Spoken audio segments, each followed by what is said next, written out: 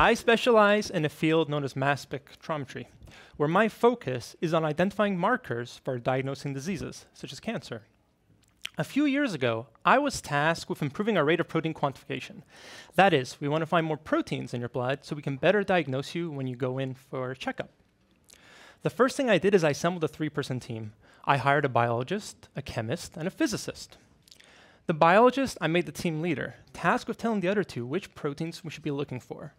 The chemist is an expert on the actual structure of the proteins. She knows where in the blood they should appear so we can point our analyzer to them. The physicist is an expert on the actual analyzer, guaranteeing we get the most accurate and clean quantification possible.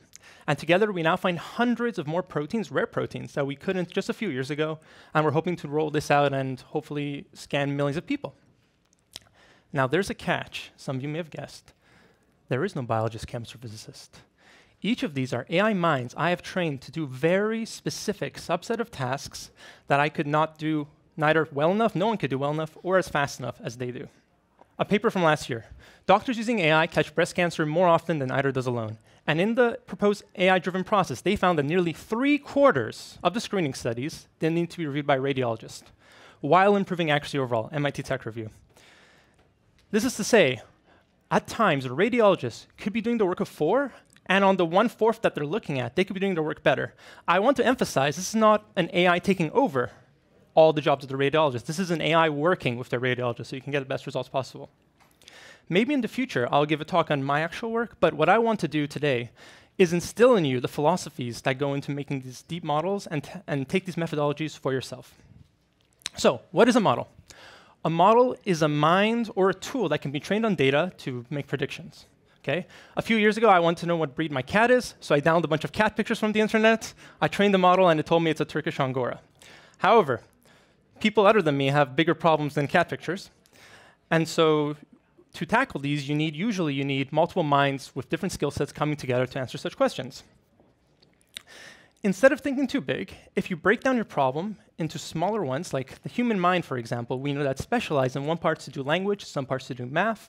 If you break down your problem into different tools and different pieces, you can better tackle the problems. It's kind of like making a cake. If you have different ingredients, some are good, some are bad, but when they come together, they make something much more delicious than some of the parts. So how would we break down problems? Let's say you're in health science, okay, and your goal is to see how a drug would act on a human body. The first thing you can do is you can have one model, okay, that analyzes the actual chemical structure of the molecule to say how is this going to act on people. Then you can have a second model that actually looks at the patient's DNA to say this is how this drug's going to act on the patient. Some sort of personalized medicine. That's breaking down a problem to 2 pieces. You're a climate scientist. You have one model that looks at the changes in Earth's temperature, and then you have a second model that looks at the waves, the ocean currents. You get a nice view of the climate, right? Breaking them down makes it much more easy to tackle and bring back together. And I promise you, ladies and gentlemen, most of you, if you take your work set, what you do in a day, and you break it down small enough, most of you can actually accomplish and tackle these tasks, okay? Now, I've been going on about science, but what's important is most people aren't in science, and most day-to-day tasks don't require the stuff that I'm doing. These models are extremely powerful in everything that you do today. Half of the words I've said till now, over half, have been written by chatbots. And all the pictures you've seen till now, such as this one, and this one of someone working hard, were made by an image model. I didn't do anything. If you're trying to manage a team, time and output is extremely important. Right? I need to be as clever as possible. I've effectively had both an artist and a writer producing content for me nonstop whenever I needed it. They allowed me to spend more time dreaming about what my talk wanted to be about and getting to other things that were more important. I personally believe that, at least imminently, these models aren't going to replace the talents of great artists and writers and doctors, but they're going to supplement and enhance their capabilities so they can work even better. And also, it's going to push the boundaries of your own potential. What should you do when you go home today? First, you should become very familiar with all the new chatbots and image models that everyone is going to start using very soon to get ahead. Even if English is your first language, or it's not, the chatbots will help you write very succinct text and clean up your already pre-existing text, okay? And then what you should do is ask, what in my day that I'm doing right now can I automize and make faster? So let's say you own a restaurant. Okay. What purchases do people make on which days? Maybe I can optimize which ingredients I buy and what I put as a special. Do you own a website where you sell products?